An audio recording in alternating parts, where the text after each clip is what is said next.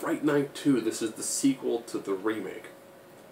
Initially I was watching this and it is the exact same plot. You took some people through Romania and the first person they happen to see from their window is of course a female vampire. Okay. Who doesn't want to be left alone. Instead, this female vampire, later called Elizabeth Bathory, has to bathe in blood in order to keep her youthful appearance. Nice, relatively historically accurate. And of course there happens to be someone who's shooting Fright Night, a new guy who of course is Hunter of the Undead. Who of course gets dragged along reluctantly. Man, it feels like I just finished watching this movie before and it was the other Fright Night. And a lot of the same beats.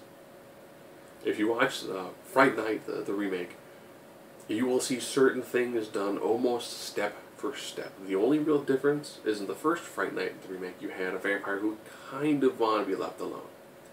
This one, this vampire is actively hunting because she's trying to maintain her youthful appearance.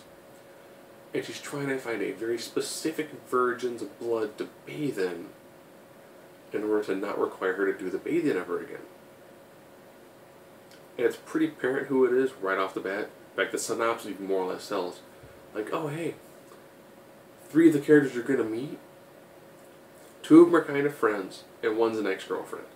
Man, she needs to bathe in the blood of a female virgin.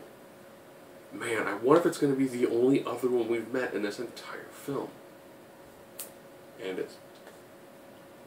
You know, it's got some moments that are pretty good, but the fact that the plot is so identical, with the only difference being the motivation of the vampire, it feels like, if you liked the first remake, this one pretty good, acting's not as good, but it's a suitable sequel remake.